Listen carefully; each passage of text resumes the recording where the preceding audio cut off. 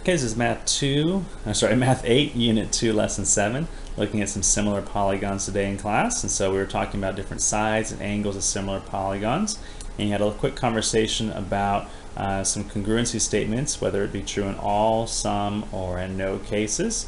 And so you had a little conversation about if triangles are congruent, figures are congruent, are they similar? And we would say if they're congruent, they are definitely all going to be similar. And that's how that works there. But if they're similar, are they congruent to one another? This is going to be a sometimes. Okay, so congruent is going to mean like they're equal in like every single way possible. Similar might mean that you have a big one and a little one, so those wouldn't be congruent. They're similar, but sometimes you can have, if you have the same size shape, we would say that they are similar and they're congruent. So that's why it's a sometimes there. But when you start playing with angle measurements there, if you're saying angle measurements may change, nope, they're never going to change. We're not going to change things around. If an angle measurement changes, then it's a totally different shape, and it's not what we're going to be talking about. Okay? So here we go. Are they similar? Let's look at a square and a rhombus. We have, first of all, we have side lengths that are the same, but we notice that our angle measurements are all different right there. So it says, Pryor says these polygons are similar because their side lengths are all the same. Claire says they're not similar because the angles are different. Who do you agree with there? And we would say, hopefully we talked about it, let's go with probably with Claire with the not similar. Even just looking at this visually, we can tell that there's something different about those two shapes. While the lengths might be the same, the angle measurements show that we have a totally different shape from one to the other.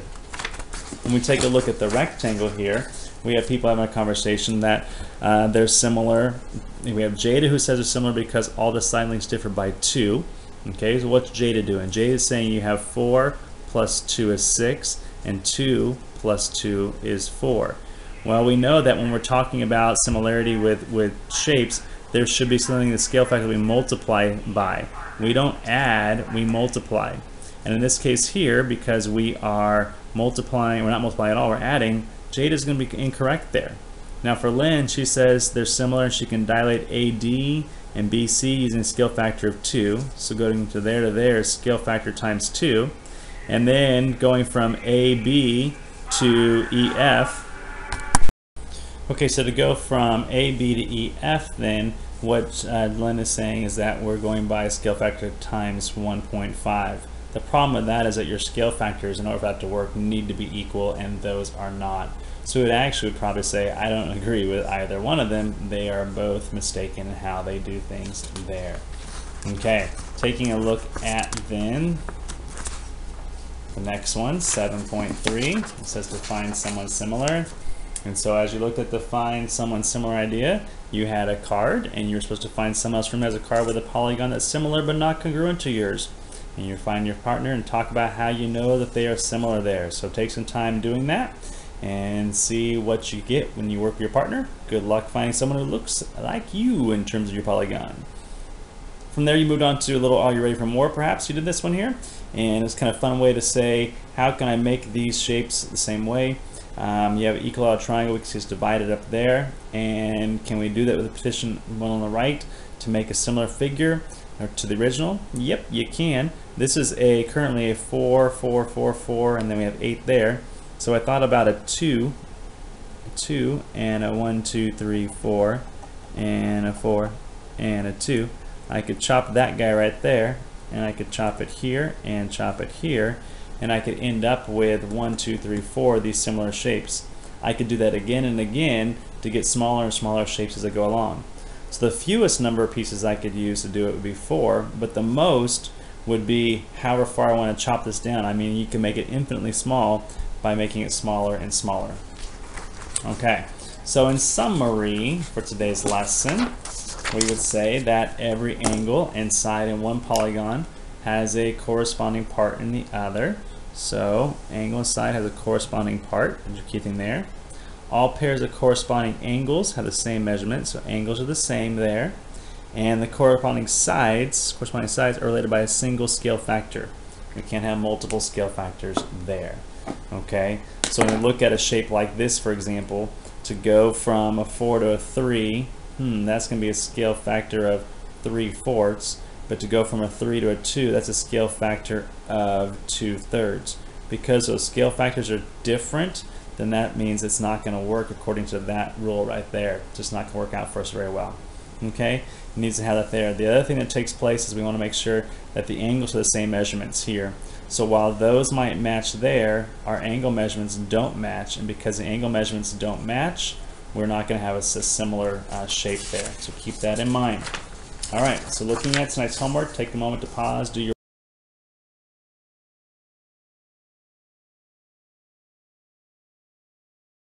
work, and then come back and check it. It says triangle DEF is a dilation of ABC with a scale factor of 2. Okay, so you went from ABC and you went to then move to triangle DEF with a scale factor of 2. In triangle ABC, the largest angle measures 82 degrees. What does the largest angle measure in DEF? Remember, angles stay the same. So if the largest one in the first one is 82, our other one is going to be also 82. It's going to stay the same.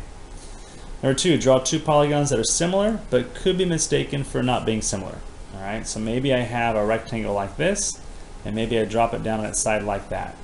So again, it's just a sketch. Let's say they were the same length. Well, someone might look at it and say, they're not similar because they're facing the wrong direction. Because I did a rotation or a translation, maybe they might think it's different. But that's okay. We might be able to prove it by showing that side lengths are equal to each other and things like that. If I had 2 polygons that are not similar but could be mistaken for being similar, explain why. Well, this might be going to have like a triangle, for example.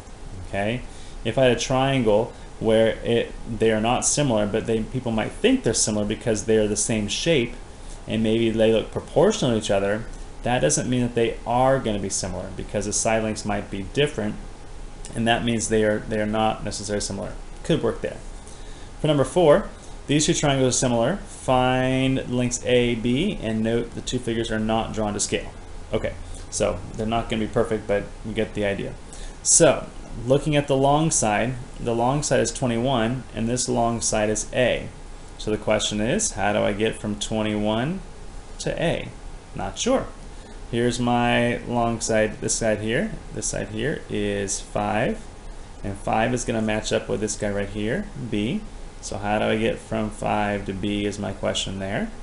And what I do know is I do happen to know how to get from 9 to 3. So to get from 9 to 3 is times 3, but to get from 3 to 9 is going to be times 1/3. So with that in mind, let's take a look at what we're going to be doing. Oops, I did times 3. Sorry, this is times 1/3 that way. Got ahead of myself, and this one is times 3. Sorry about that. Okay, so let's take a look then at 21, moving this direction, times 1/3 is going to equal 7. So A would be equal to 7. No problem there. And then to go from 3 to 9 is times 3. So 5 times 3 is going to be 15. So we would say that B is equal to 15. Sorry about my little sketch there. And let's take a look at number 5. So the Jada claims that BCD prime is dilation of BCD using A center dilation. How can we convince her that she's just not quite right there? Okay, so a couple ways we can look at it. One, we could take our dilation points here and we can line them up and see if we can line them up. And I'm already having trouble getting those just right. If I line those 2 up, I can get close, but it's hard to say if that's going to be exactly right. It's close, right? Let's pretend it works just for now. If I get there to there, I might say, okay, that kind of lines up there. And then when I get here to here, I get that to line up there. So let's pretend that's working okay. So it might be close. It looks like I'm a little bit off in one of them, but maybe it's just my drawing. The other thing you want to look at to decide what's happening from one shape to the X is the scale factor the same? That's kind of a key thing here. So let's say, for example, that if I'm going from, this is the dilation, if I started here, I'm growing, so that's my length from B to B, there to there. This should then do the same thing, and I can get it to go there and there. So instead of 1, it's becoming 3. So from here to here, we have a scale factor or dilation of being times 3. But when I look at line D, for example, AD, here's my line and my line. If I just drop that in place, there's 1, and there's my 3. D prime should be out there. So my scale factor is a little bit off there, isn't it? This is like 2 and a bit, 2 and a little bit more. It's not 3. So my scale factors are different, and because the scale factors are different, then this is not going to be an accurate statement there. This is not a real dilation. And just in the shape you can tell it's different too. Look at this angle measurement. Does this angle measurement here match this one right there? And if we used a protractor, we could say, nope, it's not going to work. This one is actually almost 90 or a little less than 90, and that one is more. You took a piece of paper, for example, and you drop that in there to say, is it 90 degrees? It's not quite, right? Because it's kind of cutting over there. 90 degrees would be here, so it's not 90, it's a little less than 90. And this one, oh my goodness, it's very different. Just compare those two little corner pieces, right? Very different there.